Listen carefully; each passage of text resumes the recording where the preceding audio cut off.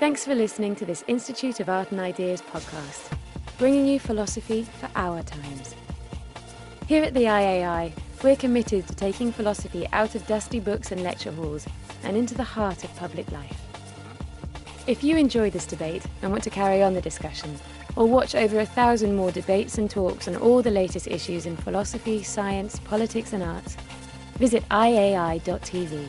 Remember to subscribe and review on iTunes.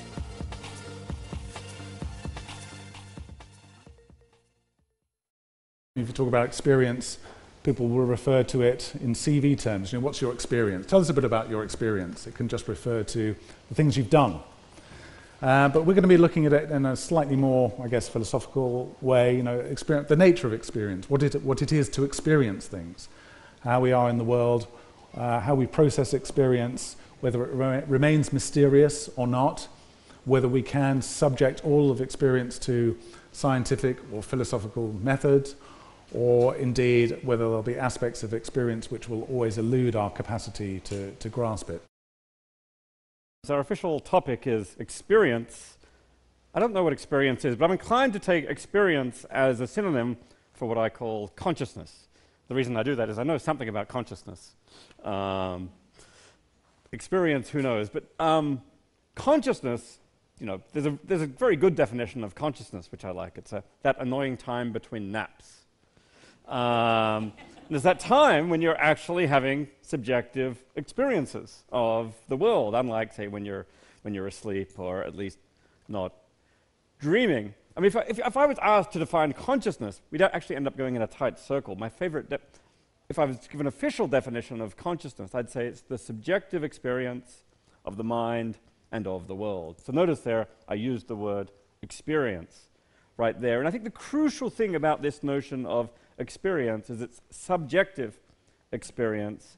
It's experience from a subjective point of view, experience from a first-person point of view. When I look out at this audience right now, I see all of you. I think I'm naturally said to have visual experiences. Subjectively, it's like something for me to see you.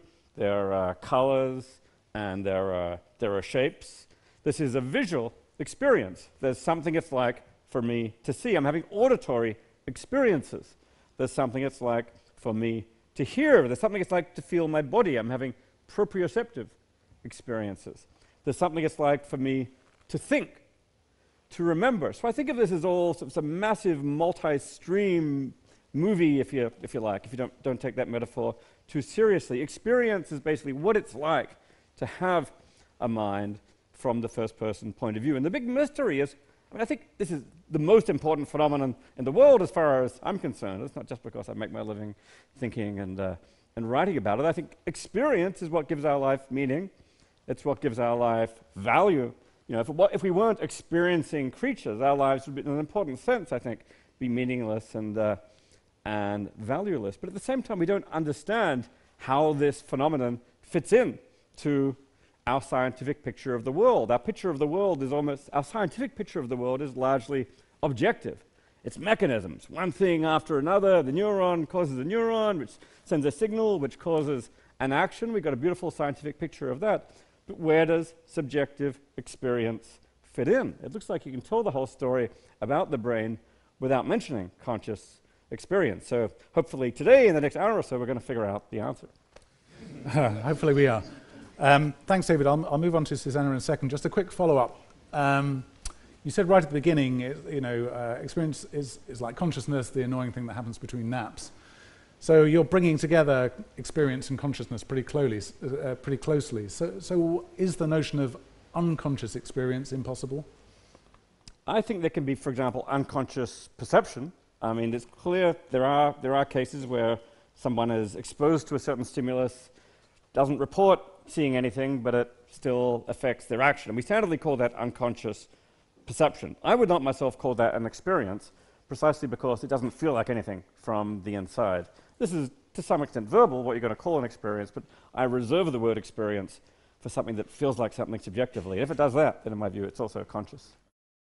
I see in the briefings that I'm supposed to have the position that experience is in the material world. Now, I'm not a philosopher, so I don't exactly know what the material world is, but I'm going to rephrase that as saying that experience is generated in the brain, and the brain is part of the physical universe, obeys natural laws, and so I believe that we're not there yet, but eventually we're going to be able to explain experience in terms of neuroscience. And one of the limitations of our experience, and actually one of the strengths that we have, one of the tools that we have to approach the study of experience from a neuroscientific point of view, is that experience does not match reality. What do I mean by that? Every feeling, every memory, every color we see, every sound we hear, this is mediated by our neural hardware and software, but it doesn't have to match. If we're talking about the sense of sight, we may see something that is not there, or we may fail to see something that is there. More generally, we may see something different from what is there. So our experience can be different. It's going to depend on what the brain is doing. And if you remember the movie The Matrix, there's a quote that I like. This is Morpheus talking to Neo. And he says, what is real? How do you define real? If you're talking about what you can sense and see, what you can touch and feel, then real is simply electrical impulses interpreted by the brain. Now, this is true. I remember thinking, well, they got it right. What we feel and see and touch, this is the product of electrochemical activity in our brains. Now, with the movie, the problem of Neo in the movie is that, of course, he has this very dire situation because he is being used by a battery, by the machine overlords, and not all the science in the movie made perfect sense. The battery part was one important point that wasn't so scientific. However, the same thing happens to us, that we know it happens to us in our dreams. Neo doesn't know he's in the Matrix. We don't know that we are in our dreams because to our brain, we are experiencing reality. The reality of the dream is real to us. And what the movie doesn't tell you is that when Neo wakes up from the Matrix and when we wake up from our dreams, every thought, every sensation, every feeling is still the product of neural activity in our brains. So we are always imprisoned in this matrix that our brains create. We live in a simulation of reality. I'm going to assume, for the purpose of this discussion, that there is a real world. And this is not completely accepted, but I'm going to assume there is a real world, but you've never lived there. You haven't been there even for a visit. We live in our brain's matrix. And this matrix may or may not match reality, as I was saying. We call the cases in which the discrepancy is largest, we call them illusions. But it is very rarely the case that we have 100% correspondence. And so we can say that most of our experience, perhaps all of our experience, is to a degree, to a partial degree, illusory. And that is both a limitation in a sense, but also gives us a tool to approach the study of experience from neuroscience. I was asked to answer the question, or to give a short spiel on the question of whether experience is part of the material world. And to anyone with a nose for nonsense, this question smells very bad indeed. Easier to smell a rat than to catch one, but I shall try. The question, I think, is at best misleading with a trivial answer, or at worst nonsense, and to a question which makes no sense. There can't be an answer and no clarification. Now, the beginning of wisdom in philosophy in general is to learn not to rush in to answer questions, but first to ask questions of the questions. Now, of course, this is an art which is a great irritant to many, as the patron saint of philosophy, Socrates, found to his cost. I trust there's no hemlock around here. So the question was, is experience a part of the material world? The material world as opposed to what?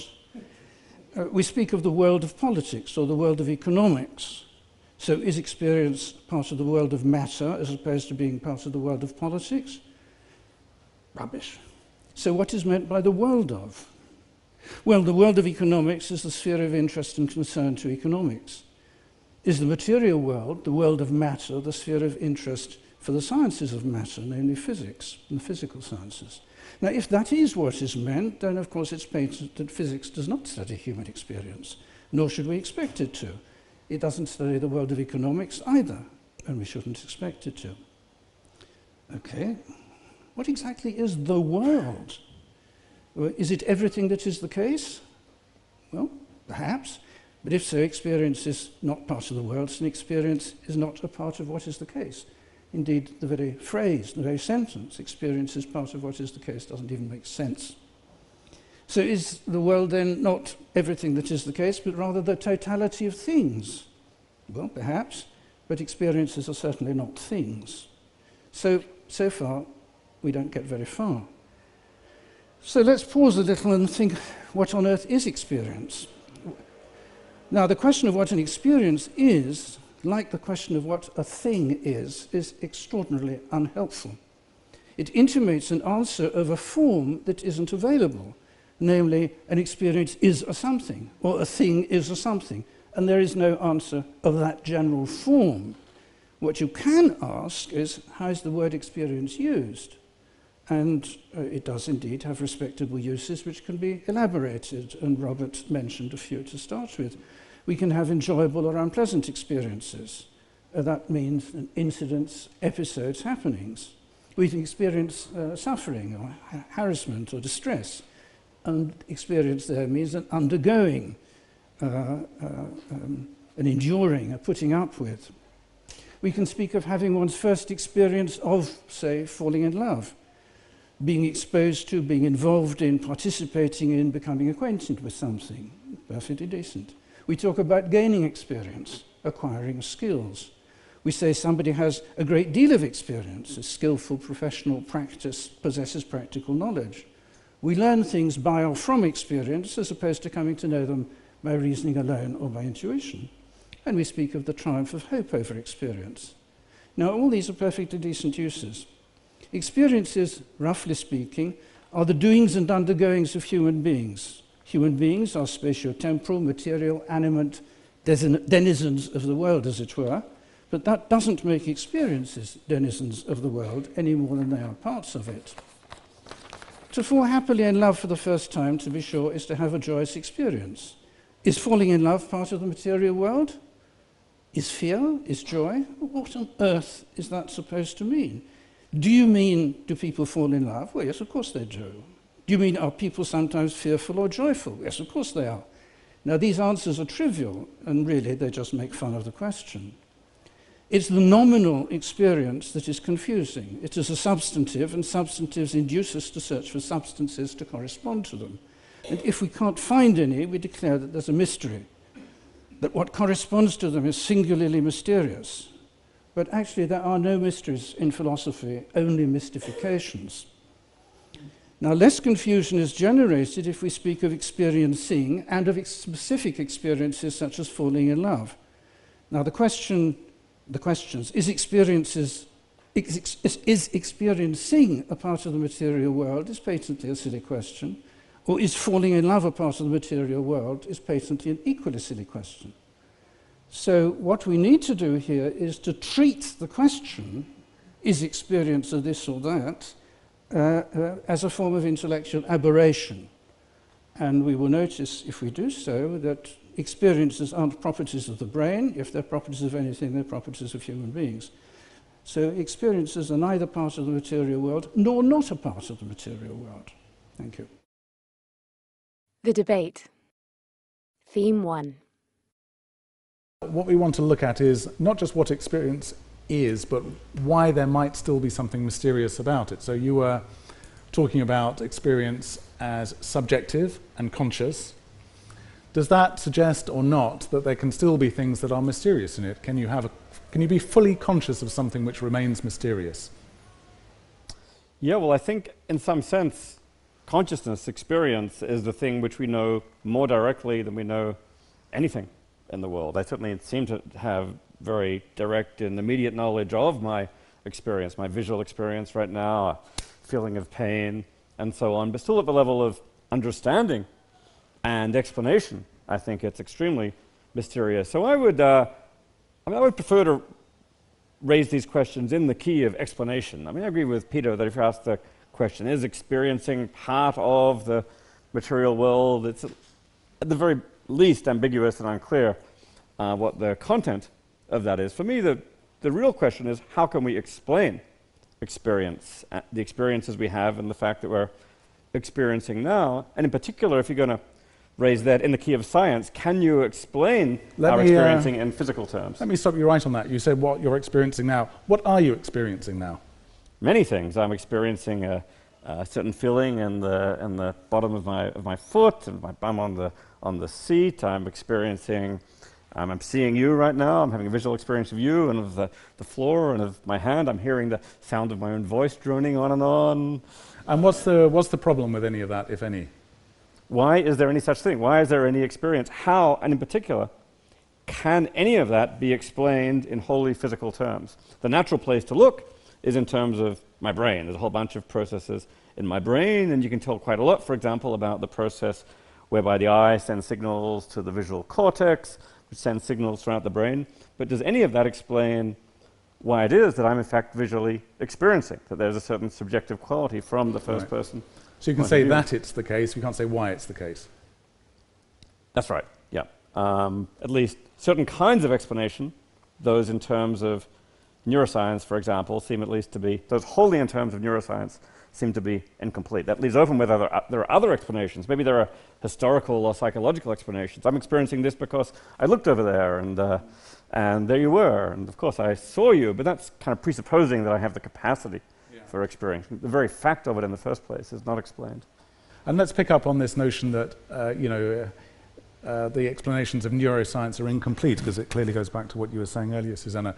And I think what you were saying is, well, yes, the explanations of neuroscience might be incomplete right now, because neuroscience has a bit further to go. But in principle, neuroscience could explain everything, and that would be, is that something you would continue to disagree with, even if Susana and her discipline were to evolve to a point where neuroscience could no longer be perfected anymore? Would it be for you the case, David, that you'd say that's still an insufficient explanation? We cannot explain all of experience in neuroscientific terms. I'm a big fan of neuroscience. I'm a big fan of the neuroscience of consciousness, which Susana has contributed a lot to. But I think, at least at the moment, and maybe in principle, it's got certain limitations, which is it's basically a science of correlations. We find out, for example, the processes in the brain which are active when someone's having an experience, say, of a certain color or of a certain shape or of a certain going on in their visual field. And it's at a level, really, the science, at least recently, has been at a level of correlations. The project has been to look for the neural correlate of consciousness, or the NCC, as some people talk of, which has nice Star Trek overtones for those of you who remember the Enterprise, which was NCC 1701, looking for the neural correlate of consciousness. What we want to get to is explanation. And I think my view is that really what we need to do is, the neuroscience is always going to, it's great for explaining certain things, behaviors and functional responses, things on the objective side, but to get to the objective side, I think somehow you need to assume some kind of bridging principle that links you from the objective to the subjective. And if you do that, and people have got some interesting proposals out there right now, including neuroscientists who have theories that link neuroscience to the subjective, then neuroscience plus such a bridging principle might give you some explanation of consciousness. But neuroscience on its own, I think, is not going to do it. Bit too much correlation, bit too little explanation, Susana. Well, I would start by saying there's a few different points I would make. First off, about the why. Can neuroscience solve the why? Why is a question for philosophers. The question that neuroscience tries to answer is how. And those are different questions, because it may be that there is no why. Why should it be that we're conscious? Or the answer can be why not? So we are conscious beings, and the question that interests me is, how does that happen? How is it possible that you put a bunch of neurons on a plate and that they're connected to each other and you have the right neurotransmitters and they're alive, they're firing, but they're not conscious, or we assume they're not conscious. And these same neurons, you grow them up to the size of a brain, and that it makes you feel that you are who you are. I would argue that however that happened, it is in the brain that we are generating consciousness, or what I would also call perception, our perception of events in the world and that events in ourselves. And can neuroscience explain it now? No, we can't. But neuroscience is a very young discipline. We are like whatever, a few decades old if you talk about cognitive neuroscience. So I think that we have to give neuroscience a chance, and that even if we talk about the visual system, that's the area of neuroscience in which I received my initial training. We have over 24 areas in the brain that process visual information. We know very well how maybe the first 3 or so work, and even then, every year, we're learning something new about those areas that we thought that we knew, and we're continuously making discoveries about experience that are puzzling. And if I may do a little experiment here, do you all remember the infamous dress? If I can have a show of hands, who saw it as white and gold? And who saw it as black and blue? It's about half and half. Now, we know there are theories. People have started publishing papers and addressing this phenomenon in the laboratory. And it turns out that the 2 color combinations, yellow and white versus black and blue, there was something critical about these colors for evolutionary reasons. We can get into that later. But so we have explanations for that appear sensible. What we don't have any clue about is why half of humanity is seeing one color versus the other. Up until now, it was kind of a thought experiment for philosophers to ponder, well, why is it that, could it be that what I'm calling red, you're seeing as blue, but you're calling it the same thing, and that this was something like fun to think about for neuroscientists, but nobody really paid so much attention, I don't think. But now with the dress, this turns around a few of our assumptions. We used to think that we all have brains that are similar to each other, we think, in terms of the major functional anatomy, the gross functional anatomy, so we should have similar experiences. But here we have a completely new color illusion that reveals fundamental individual differences in experience that we cannot explain at the stage we're at. But I'm very optimistic that we will at some point. Okay, so that's helpful. You said your job is the how rather than the why, and I'll ask Peter in a second more about the why question. But I have to pick up on something, because just yesterday I was on this stage in a debate on a different subject, but we did, during that debate, talk a lot about intuition, for example. So when you said, and I'm going to caricature a little bit, but when you said we only ever experience things in the brain, I couldn't help thinking, well, what about gut experience, for example? Do you have any tolerance for explanations like that? Do we experience things in the gut, or do we not? In the what? In the gut feeling. Oh, in the gut, but that's also connected to a nervous system. So the experience, I don't believe, and that we have a lot of neurons in our gut. In fact, we have as many neurons, or nearly, as in our brain. The gut is referred to as the second brain. But I don't think that the gut itself is conscious. I may be wrong, but my assumption, I think the most parsimonious explanation, is that my gut doesn't have a consciousness of its own, and that when I have a tummy ache, I feel that because of my central nervous system in my brain. And what about intuition? That's part of my central nervous system too. Okay. Peter, this question of the why, I suppose, rather than the how. Can you help us formulate a good question around this? Well, I think it's a muddle. Of course, science explains why things happen. It explains a vast range of things happening, whether it's the solar system or nuclear reactions, or the why when you suffer, I don't know, damage to the frontal cortices, such and such forms of behavior result. Science, of course, explains why things happen as well as how things happen. What philosophy does is to clarify conceptual structures and dissolve conceptual puzzlements. Now, I think it's quite false to say that the brain experiences anything. The brain is not an organ of experience, although you can't have experience without the brain. But you can't walk without the brain, and the brain is not an organ for walking. Everything we do depends upon the functioning of the brain. That doesn't mean that the brain is an organ for everything we do. David is very much taken with the thought that experience is the same as consciousness. I don't myself think that's true. And equally taken with the thought that experience is something subjective. Now, if subjective means experience is of a subject, it is subjects, human beings, that have experiences, then of course I agree completely. But David claimed that for every experience there's something which it is like to have it. And I think that's mistaken. Now, reflect briefly on the thought that I can ask you, what was it like to attend a meeting at this place? You say, oh, it was fascinating, marvellous, exciting, fine. What was it like to have an operation for such and such malady? Oh, it was awful. What was it like to look at the button on my shirt? Nobody knows how to answer. I mean, it's not like any. What's it like to walk down the street and as you walk past the third lamppost to see the lamppost? What's that like? What you're supposed to answer? The answer is you're not supposed to answer anything, because the question, what is it like, is a request for an affective characterization of what you're doing or undergoing. Namely, is it pleasant? Is it nice? Is it awful? Is it appalling? Is it terrible? Fascinating. Now, if that presupposition is violated, if there's no affective character to whatever it is you're seeing, hearing, doing, and so on, then the question is out of place. For the vast majority of our seeings, hearings, doings, participatings, and so on, there is no, it isn't like anything for us to undergo them, because the experience has no affective character. Now, David jumped from the point that for every experience one can ask, what's it like to have it? You jump from that to saying, well, there is something which it is like to have it. I put it to you, a rather pedantic point, that that phrase is not actually English. It looks as if it is, but let me explain to you why it isn't.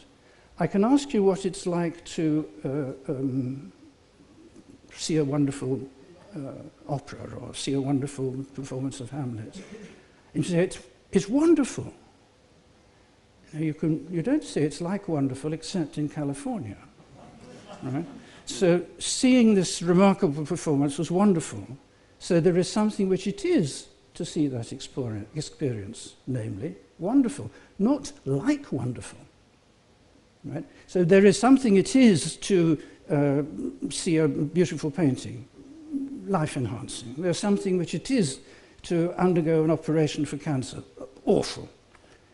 But in general, you can't characterize all the possible doings and undergoings and seeings and hearings by reference to their having an affective character, because most of them have no affective character at all, which is just as well, because if they did, we'd be swamped with awfulnesses and pleasantnesses. Theme 2. Well, this idea of awfulnesses and pleasantnesses is interesting, because the kind of the basic terms of this discussion this afternoon is that we're trying to understand experience through philosophical and or neuroscientific lenses, and that kind of represents the experience and the expertise of the panel here. But of course, philosophy and neuroscience are not the only ways in which we can understand experience. There are plenty of other ways too. So I'm going to ask the panel to reflect on, for example, the experience of reading a novel or looking at a painting or seeing a play, as Peter just talked about, and whether there are ways in which, for example, art and literature are more accurate, if you can use that term, or more trustworthy or more familiar ways of capturing what experience is, even than the best possible philosophical explanation or the best possible neuroscientific explanation. Because clearly we can have neuroscientific up to a point, and we can have philosophical explanations up to a point of what experience is. But the question really is kind of how satisfactory are those? So I want to come back to you again, David, on that. What about the relative merits of alternative ways of capturing, reflecting, accounting for experience, which aren't necessarily either philosophical or neuroscientific? Yeah, but this is partly a question of how to describe or characterize experiences or experiencing, which is notoriously hard. You know, we don't have, there is a distinctive character, say, for example, to seeing the color red, but how would you characterize that? Well, just by its relations to other things, the color of a flower, the color of a certain flower, or it's different from certain other colors, but these are very inarticulate descriptions. And the same goes for even, more complex visual experience. I think there is, for example, something it's like to see a painting, something it's like for me to look out at the crowd right now. I think part of that is affective. We do say, maybe it's good, maybe it's bad, but it also has a certain distinctive visual, subjective character, so that, for example, we can quite reasonably say someone who's colorblind doesn't know what it's like to see red, meaning they just don't know that particular subjective character of redness. So here is, I think, a place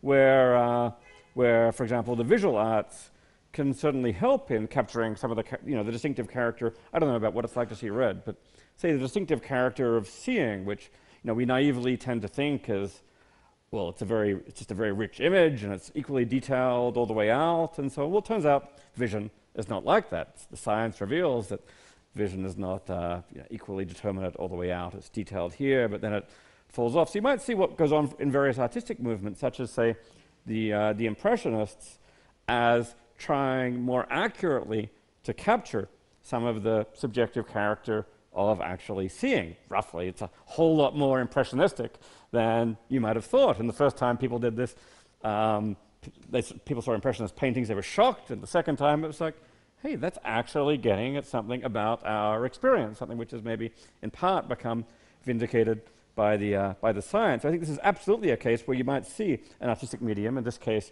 painting, as a tool for expressing and characterizing certain aspects of the subjective quality of experience. And of course, literature is another. Proust has given some of the most marvelous phenomenological descriptions of experience that anyone's ever given, an extraordinary detail. And I've never seen with all respect to the scientists working on this stuff, I've never seen a scientist or an analytic philosopher's characterization of experience that runs anywhere near as deep as the characterizations of Proust or Monet.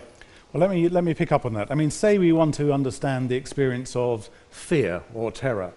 So I'll put this question to you, Susana. Why aren't we better off actually watching a movie like Silence of the Lambs than reading the outputs of your research, or indeed the outputs of Peters or Davies? Why wouldn't we just go and see the movie? That we all know exactly what that experience of fear or terror is. Why is that why is that worse than coming to your research? Well, before I answer that specific question, I want to follow up on the point that Dave was just making, and I'm also a big believer in the possibility for collaboration between the sciences and the arts. And in my own research, I have studied visual art painters as well as stage magicians, because these different fields that you, in principle, would think have nothing to do with science, especially if you're interested in perception and in illusory perception or illusory experience. These fields, the arts, have been doing this for millennia, whereas cognitive neuroscience is very young in comparison. But these disciplines, Impressionism, for instance, in my own research, the op artists, the op art short for optical art, they were playing with illusory perception as the subject of their art, and they were doing research. They may not have used the scientific method per se, but they were doing research and learning, sometimes through trial and error, what works, what doesn't. So I think that you can make significant discoveries and generate theories about the brain, whether you're a scientist or an artist or even a philosopher. And that, and certainly from artists, if you're doing research, I don't care if you have a PhD or not. So there's a great potential for collaboration. And why doesn't science generate a horrific experience or a beautiful experience? That's not what science is trying to do. Science is trying to come up with an explanation of the how. It's not eliciting it.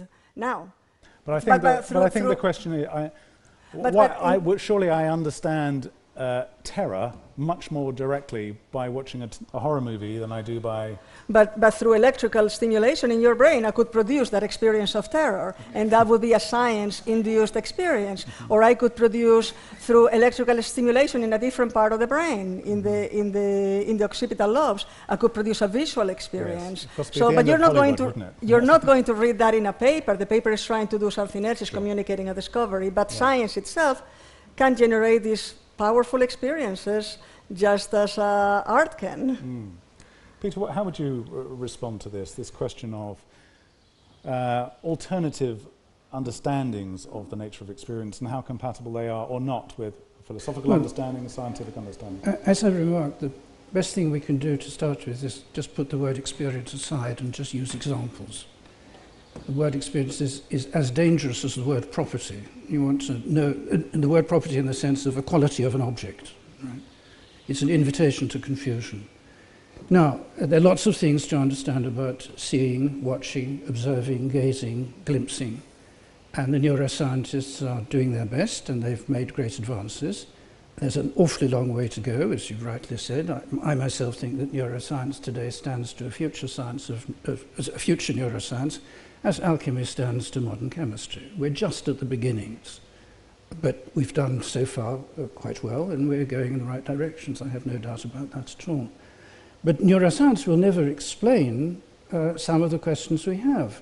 It's not going to be within the competence of neuroscience to describe or explain adequately what a young man or woman undergoes when they fall in love, or what is involved in loving another person.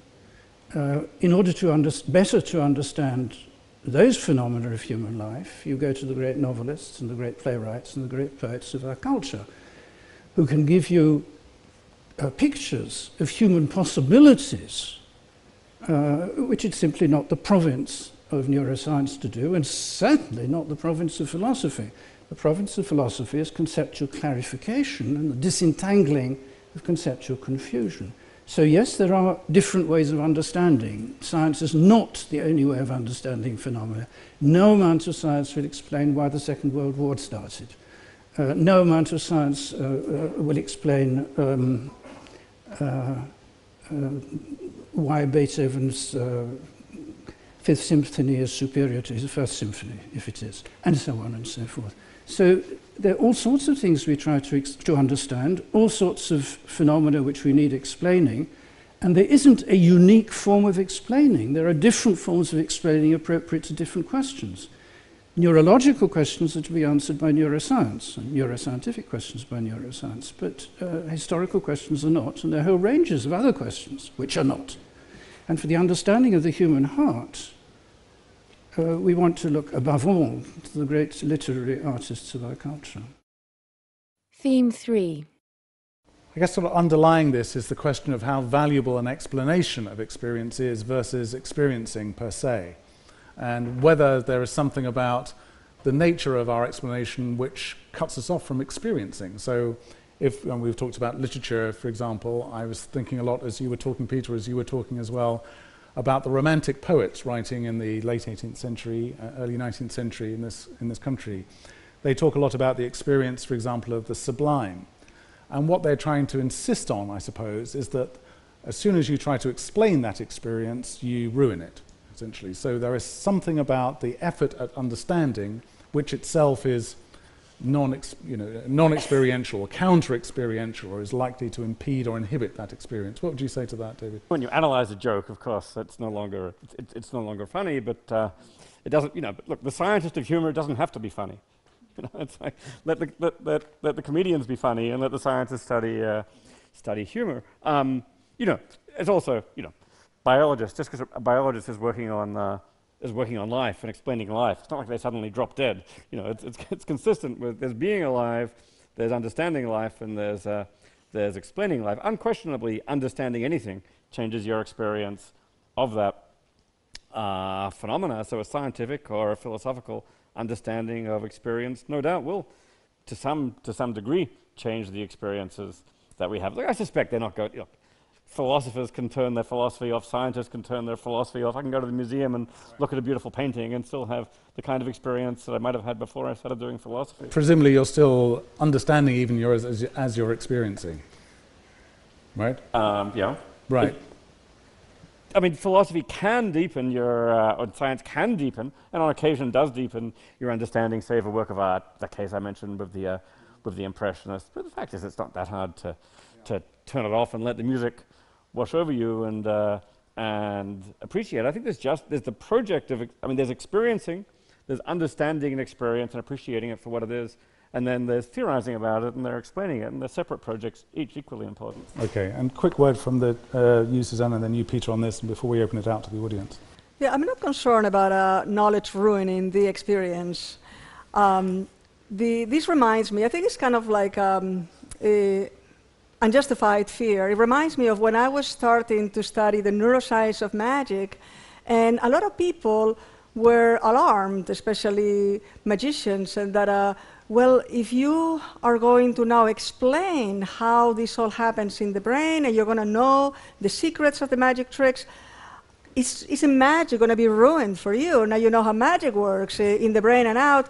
What's going to happen to your experience of magic? And what I found is that I actually enjoy magic a lot more now that I've studied it in my laboratory than before. Before I wasn't that interested in magic. Okay, so not only not contradictory, but possibly complementary. Peter?